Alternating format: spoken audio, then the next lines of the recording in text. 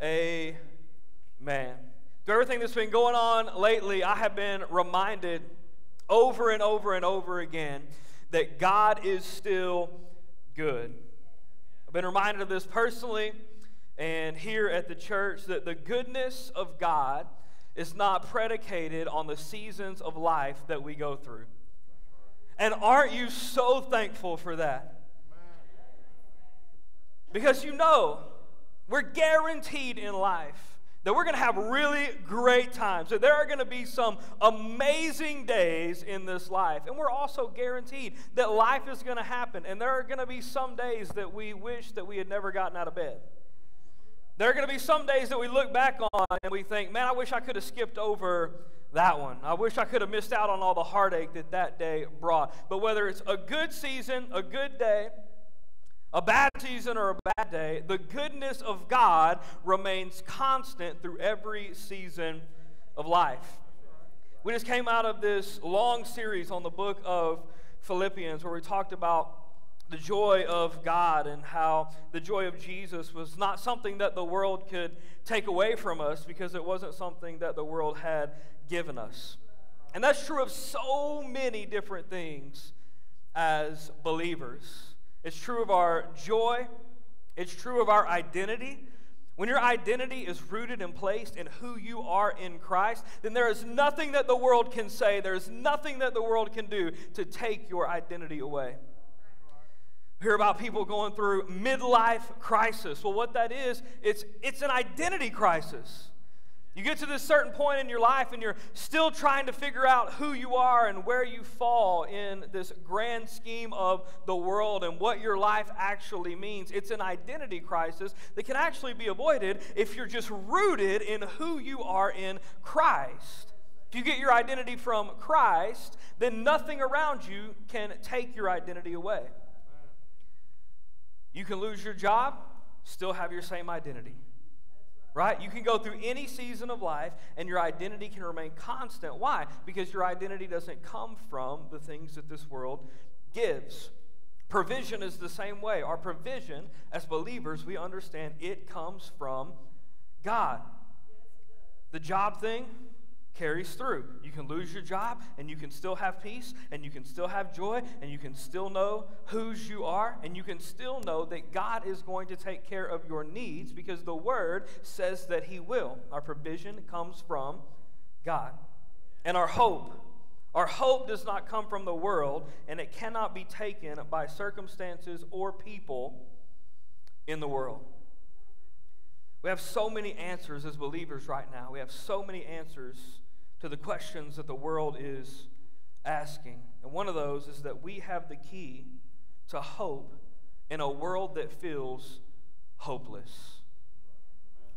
We have hope in a world, in a society, specifically right now in the U.S., in a society that feels hopeless. We have the key to hope. The problem for the church is that we've gotten so entrenched in our own ideas and fears and political views and what we think is right and what we think is wrong. We've gotten so dug in that we've forgotten that we have the answers that the world needs. But we're not giving those things out as we should be. Instead, I'm more interested in making sure that you know my opinion on everything that's going on. I'm probably going to make some of you guys mad this morning. So just brace yourself for it. And after church, we can't hug anymore, but I'm still going to love you, and you're still going to love me, and it's going to be okay. But we're just going to be real and look at the Word of God this morning. We have a reason for hope. That's what we're going to look to today in the Word of God. This morning we're going to talk about the reason for hope. This morning we're going to look at 1 Peter chapter number 3. But before we read the text, as you're turning there, I want to give you a little background on the letter that the Apostle Peter is writing. He's writing to both Jews and Gentiles who have been scattered across Asia Minor. This letter is written in 64 AD, so the church is 31 years old. For a little bit over 3 decades, the New Testament church has been in existence when Peter writes this letter. He's writing to a church that is facing extremely heavy persecution from the state. Nero was the Roman emperor, and he hated Christians. He was actually known to cover Christians in skins of wild animals and throw them to the lions to be eaten, and throw them to wild dogs to be eaten. And he would throw them out in front of people to see Christians eaten alive. When I say that Nero hated Christians, I mean that he hated them and he wanted to kill all of them.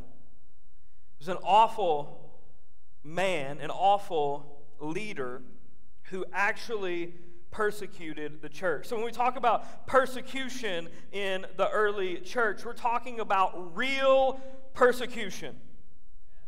We're not talking about made up Western world. If you don't do exactly what I say, and if you don't think exactly how I think, then you are persecuting me and you must be working for the Antichrist. I told you we're just going to make everybody mad today. I do believe that we could be headed toward a time when the church will actually be persecuted for our faith. And if I'm being honest, it absolutely terrifies me. Not that I'll be persecuted, even though that thought on its own isn't a pleasant one. I don't think this is a new strategy by the enemy. We've been slowly working our way to the place of persecution for decades. And I'm a little worried for the church when people are talking about wearing a mask and the loss of coins being one step away from the Antichrist in the end times, because what's going to happen when the consequence to coming to church isn't that you have to wear a mask, but the consequence is if you go and you're found out and you proclaim Jesus Christ, that you will die.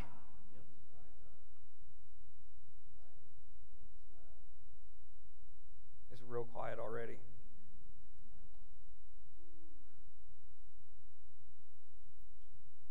There are places in the world that we live right now that are like that today. We act like this is something new. We feel like we're so special in the United States. Like the heavens rise and fall on what's happening to us in this moment. Don't you understand that there are places all over the world that if you proclaim that you are a believer in Jesus Christ, they would kill you on the spot? And you know what? People in those countries and in those places are still following Jesus.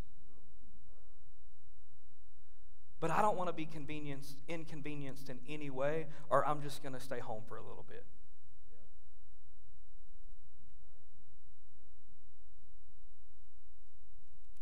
I'm certainly not here to talk about masks this morning. Lord knows that I'm done with that conversation. Whether they're good or whether they're bad, but the idea that I won't go to church if I have to wear a mask is terrifying to me, because one day the consequence of going to church isn't going to be wear a mask and stay 6 feet apart. It's going to be imprisonment and death. And so if we're struggling with put a mask on and be mildly inconvenient for an hour to gather together with believers, what in the world is the church going to do when the state comes in and says, hey, if you go and proclaim Jesus, we're going to throw you in jail and we're going to kill your family? So persecution for the church absolutely terrifies me. What that will look like if and when it actually comes. Anyway, Paul's writing a letter to the church that is under actual persecution. And he's talking to this church about hope. Hope. Of all things, if I'm your pastor, sorry, I said Paul, this is Peter. We did, all Philippians on Paul. I've been saying Paul for a long time. I'll probably do it 2 or 3 more times today. Just know Peter wrote the letter. What Peter is saying to the church is not what you would want to hear from your pastor. The state is killing Christians. What we would want to hear is, how are we going to fight back?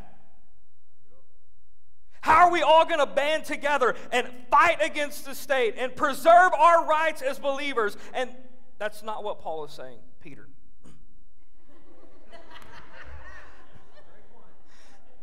That's number one. That's not what Peter is saying. What is he saying? He's saying, when they come to kill you, keep living with hope. 1 Peter 3, 8 through 15. Finally, all of you be like-minded, be sympathetic, love one another, be compassionate and humble.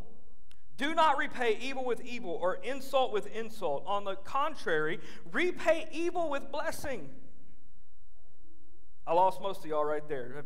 If I get up and preach that, just everybody's leaving. Repay evil with blessing, because to this you were called, so that you may inherit a blessing. Verse 10, for whoever would love life and see good days must keep their tongue from evil and their lips from deceitful speech. They must turn from evil and do good. They must seek peace and pursue it. For the eyes of the Lord are on the righteous, and his ears are attentive to their prayer.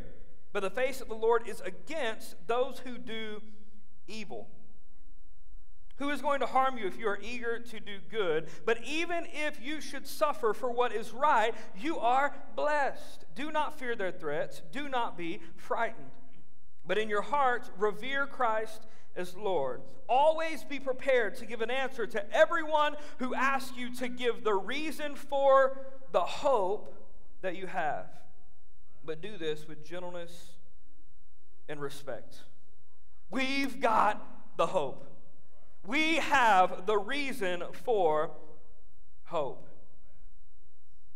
And Peter says that we have to be ready to give that reason to a world that's falling down around us, and our Christian neighbors are being killed. And he's saying we still have to live a life that is worthy of the gospel and that is filled with hope.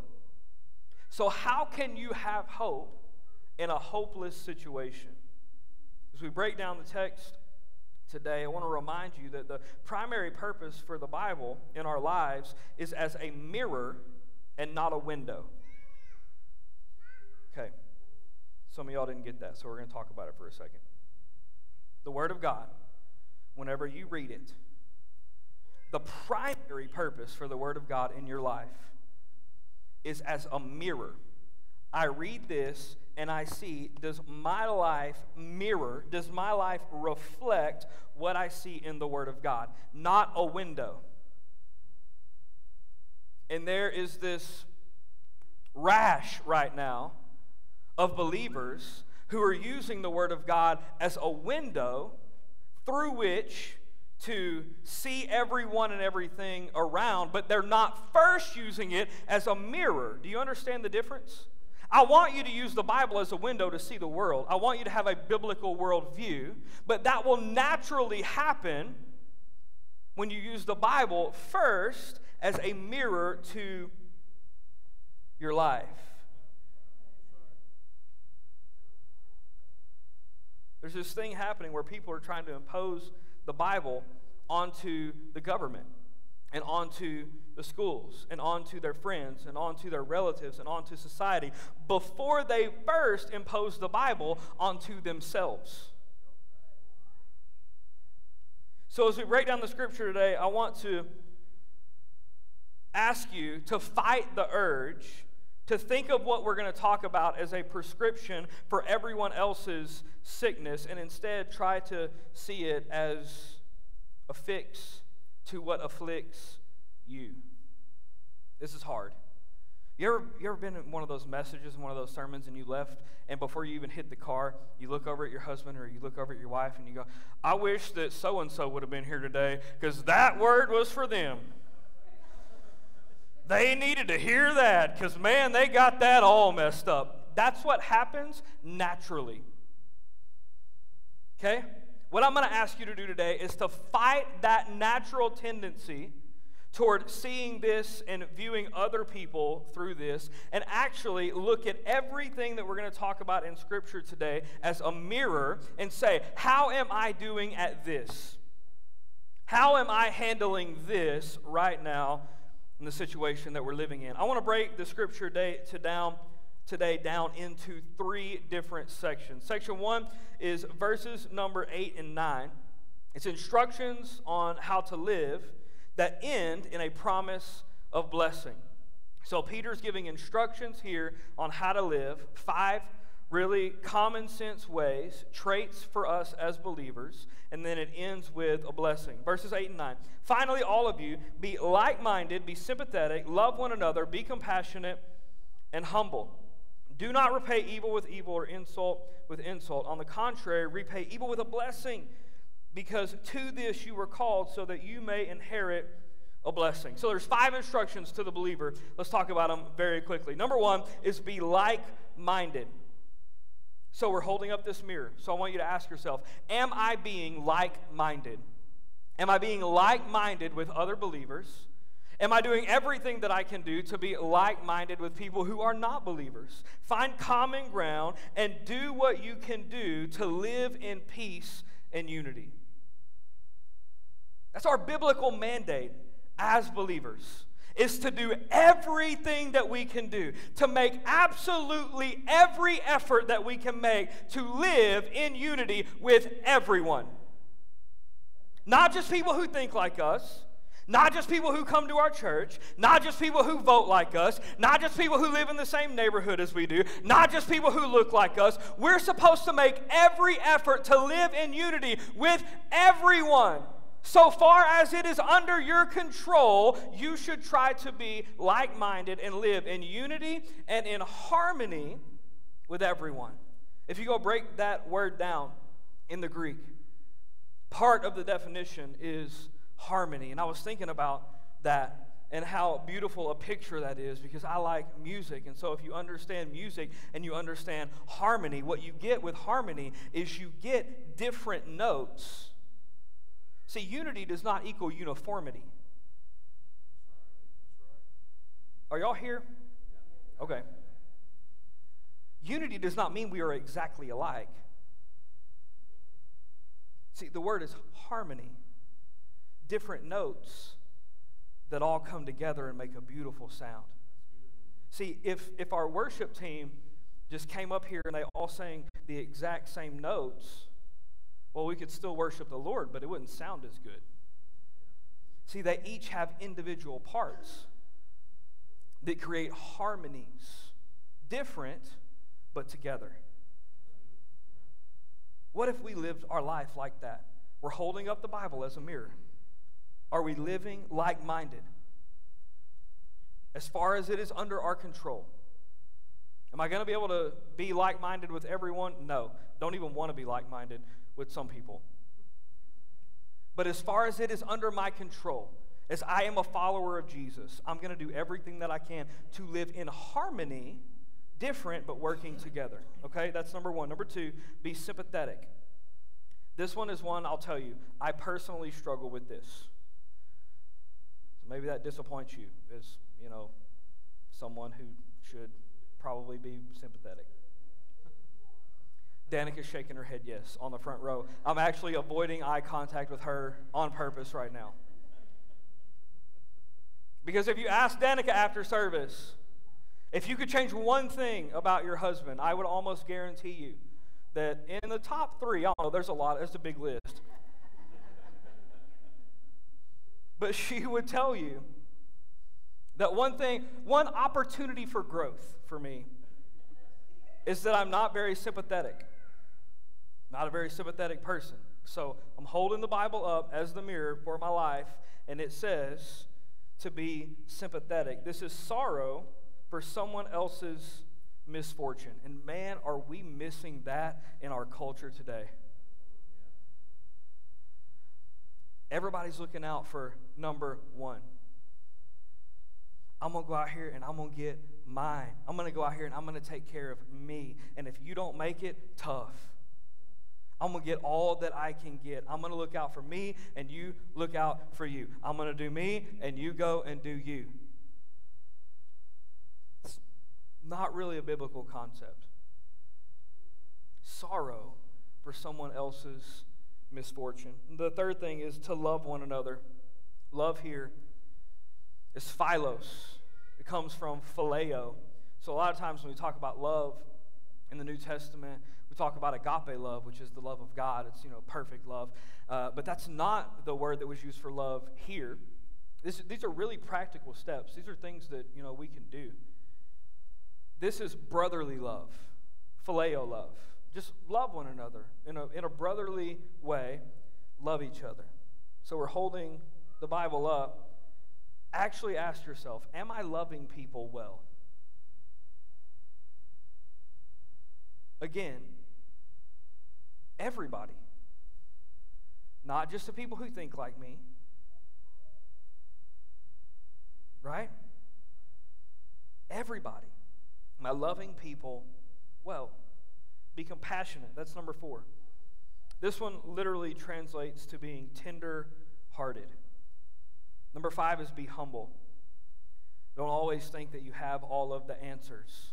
It's a dangerous place to be when we feel like that, when we get so dug in, so dogmatic that our beliefs are absolute, and there's absolutely no way that any belief that we carry in our life is possibly wrong. That's a dangerous spiritual place for us to be. So are we like-minded, sympathetic? Do we love one another? Are we compassionate? Or are we humble? Each of these 5 are internal decisions, but they will all always lead to external evidence. These things are planted on the inside of us, but they're always going to come out. If you're striving to live in unity, that's a decision that you make on the inside, but people are always going to know. It's always going to eventually come out. Sympathetic, a decision I make on the inside, but you can see it on the outside. Love one another, a decision that I make on the inside, but you can tell by the fruit of my life if I actually love people or not. Compassionate. See, if you're compassionate, it will drive you to action.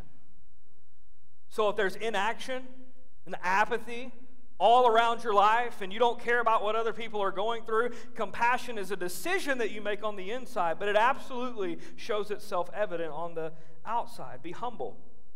That one's easy to spot. It's a decision that we make internally, but it will always come out externally. So how do we live out verse number 9? Do not repay evil with evil or insult with insult. On the contrary, repay evil with blessing. Okay, so every now and then, I wish that there were these verses in the Bible that I could just take a magic marker and draw through, and it would just be gone. This is one of those. You are looking at me so holy. He would defile the word of God in that way. I'm just being real. When somebody does something mean to me, I want to be mean to them. When somebody says something bad about me, see what I do to take care of my family and to provide for my family, a large part of what I do is stand up in front of people and talk. Well, you do that for long enough, you get pretty good at talking. You get pretty good at reading people and know when you got them and when you don't got them. It would be so easy for me if I felt attacked by you to go to people in the church who I know I've got. So easy. I talk for a living. To go to them and be like, hey, you know this person over here? I could have a whole church mad at you by the end of the week.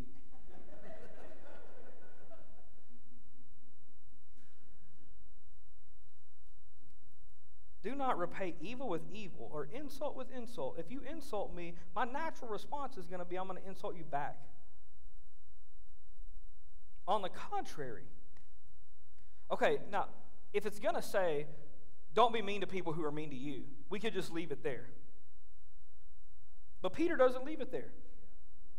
He says, on the contrary, not only can you not be mean to people who are mean to you, not only can you not say bad things to people who say bad things about you, you got to bless them.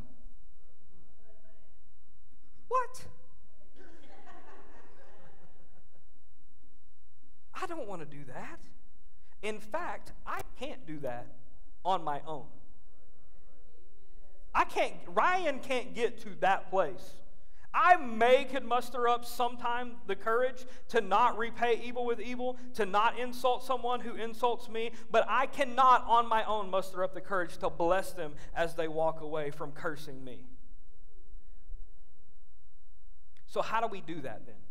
How do we do that? Well, we live out verse number 8.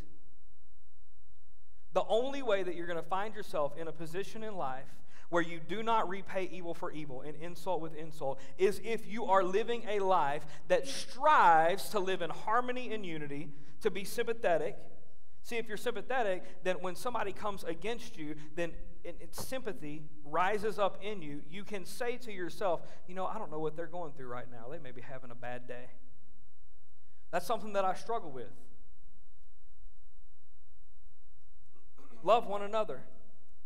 If you really want to love people with brotherly love, then when they come against you, I still choose to love you. I still choose to pray for you.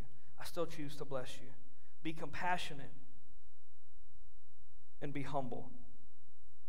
This is how we live out the beginning of verse number 9. To not repay evil with evil, insult with insult, but repay evil with a blessing. We can actually see the full list of verses 8 and 9 modeled for us in the life of Jesus. As followers of Jesus, this should be important to us. The 5 instructions to believers were all lived out by Jesus. There were people who did unthinkable things to Jesus, who said unthinkable things about Jesus. And do you know what he did? He still blessed them. He still died for them. He's hanging on the cross in his final hours of life after being tormented like we can't possibly imagine. And his prayer in Luke 23:34, while he's hanging on the cross, is, Father, forgive them because they don't know what they're doing. My God. We get mad at people because they didn't wave at us whenever we saw them in Walmart. Jesus has his arms spread after being beaten and stripped naked and tormented for hours and hours and hours. And while they're dividing his clothes up among themselves, he says, Father, forgive those men. That's love. That's compassion. That's humility. That's sympathy. That's wanting to live in harmony with people. The life of Jesus lived out.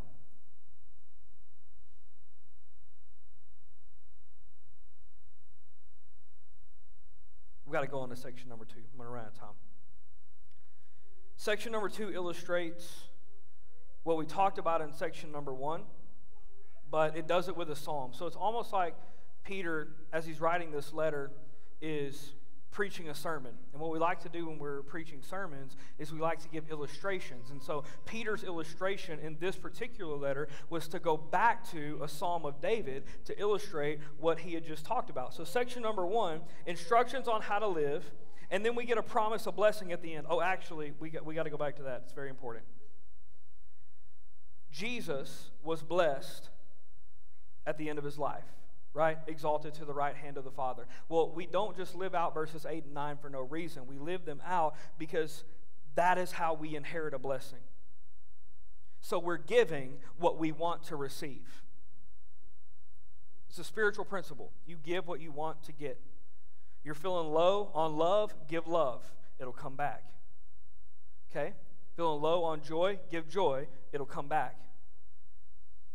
So even when they don't deserve to be blessed, you bless them anyway because the blessing is what's going to come back. So Jesus blessed people who were in the midst of killing him. And what did he get? What did he inherit? He inherited a blessing. That's important. Okay, so he talks about that. right? These are the 5 ways that we're going to live. This is why we're going to do it. This is what you're going to get. Then he illustrates that point with a psalm of David. In verses number 10, 11, and 12 is from Psalm 34, verses 12 through 16. Whoever would love life and see good days must keep their tongue from evil and their lips from deceitful speech. If I had like another hour, we could talk about that verse, but we don't have the time. Man, that's so hard to do. You want to love life? Then grab a hold of that thing that flops around in your tongue whenever it's in your mouth, whenever it's saying things that it shouldn't be saying. Man, isn't that hard though? Okay, not for you guys. Great. It's awesome. Keep your lips from deceitful speech. They must turn from evil and do good. They must seek peace and pursue it. For the eyes of the Lord are on the righteous, and his ears are attentive to their prayer. But the face of the Lord is against those who do evil. We're not going to spend a lot of time in this section, but there are a couple things to note here. One, there's a difference between seeking peace and pursuing peace, and we're called to do both. When you seek something, you look for it. Well, we all want to look for peace. Where can we find peace? Where is peace out there? Right? There's a difference between looking for peace, seeking peace, and pursuing it. Seeking peace is just looking around for it. Pursuing it is chasing it down.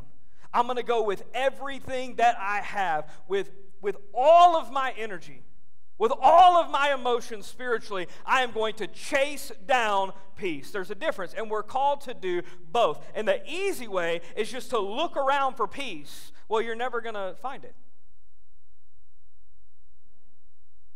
Ever.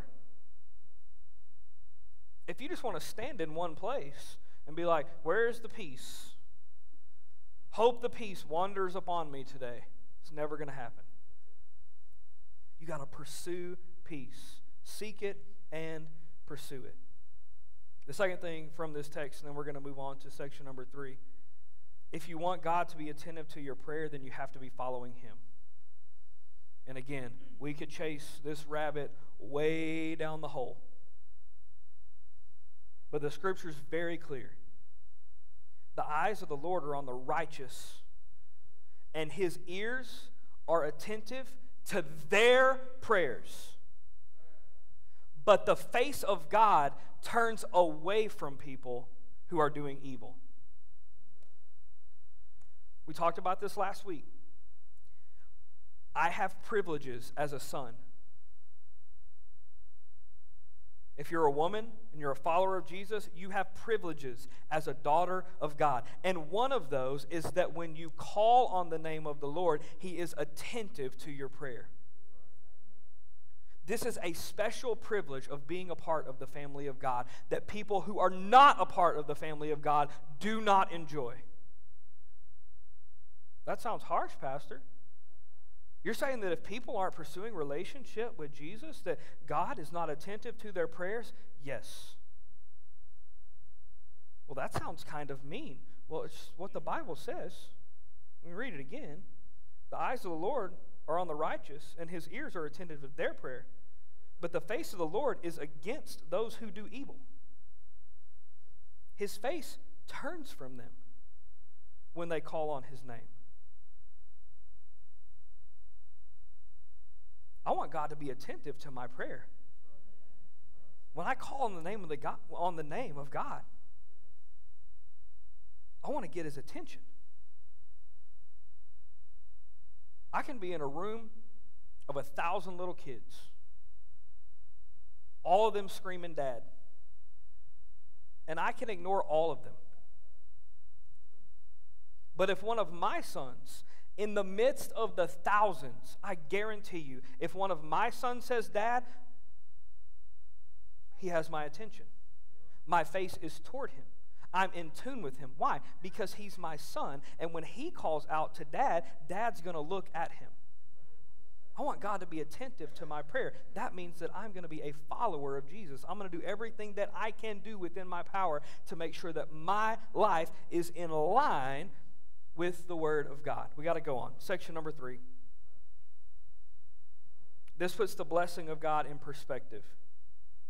Who is going to harm you if you are eager to do good? But even if you should suffer for what is right, you are blessed. Do not fear their threats. Do not be frightened. But in your hearts, revere Christ as Lord. Always be prepared to give an answer to everyone who asks you to give the reason for the hope that you have. But do this with gentleness and respect. We're going to catch that last part first, then we're going to go back and get the rest of it. Do this with gentleness and respect. Always be ready to give a reason, but do it gently and with respect. Why? Because you can say the right thing in the wrong way, and nobody's gonna hear it. You don't believe me? Hop on Facebook today. You can say the right thing, but you can use the wrong tone. You can have the wrong attitude. You can use the wrong medium, and it's going to get tuned out. Just more noise in the background. Peter, I've got it right that time. Peter understood that, and so he said, be ready to give a reason. Be ready to stand for what you believe. Stand firm in what you believe. Stand firm in your convictions. Be ready to give a reason, but do it gently and do it with respect. Okay. Section 3, we're putting the blessing of God into perspective. In here, in verse number 14, he says, do not fear their threats, do not be frightened. Well, do you remember what the threats were of? Do like this, if you remember. Somebody. Okay. Death. And he says, do not fear their threats. Do not fear their threats of death. Do not be frightened when they say that they are going to come and kill you for your faith. How can that possibly happen? You can only fear losing something when that loss is greater than what you will gain.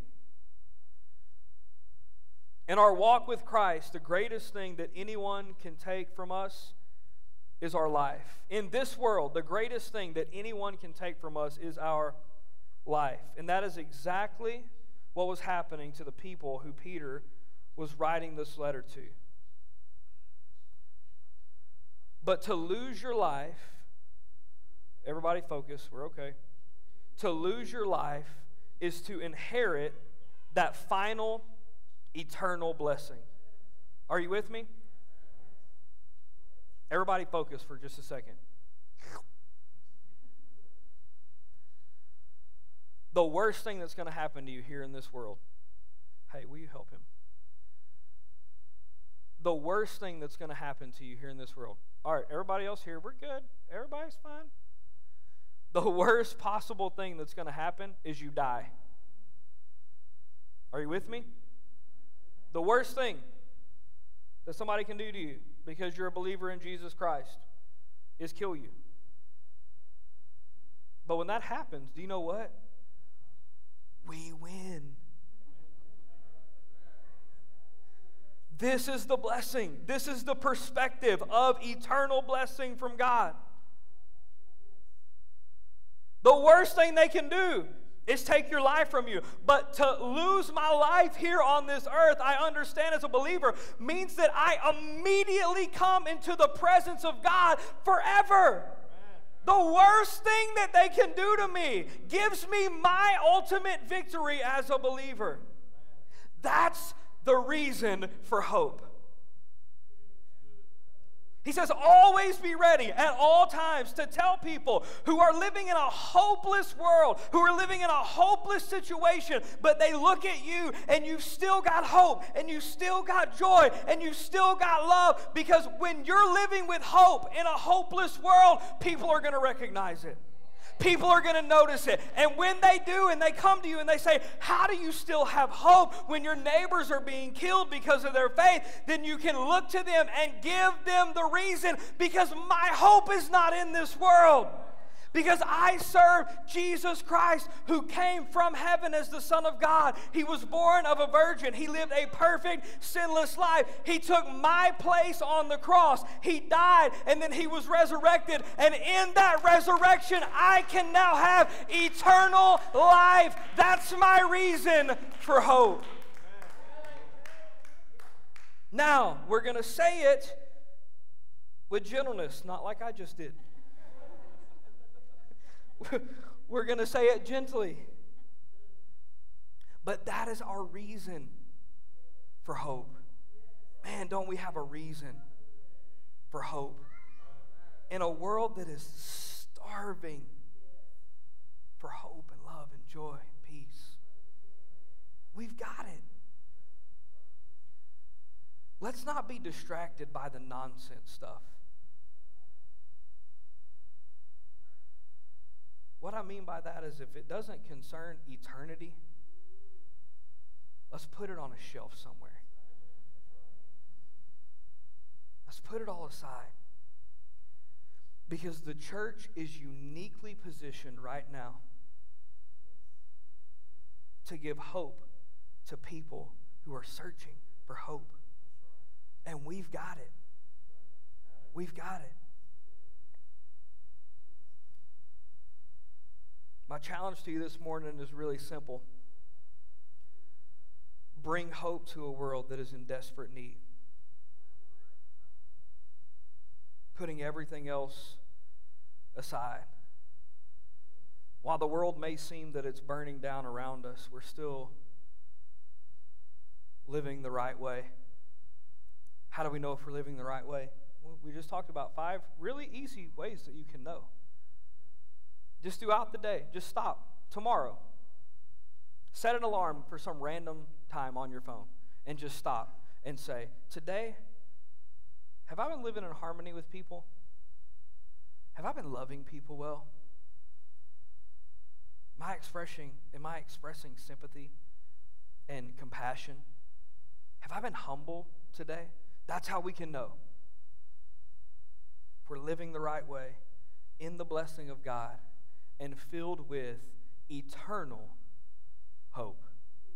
Will you stand with me this morning? Lord, you're just so good.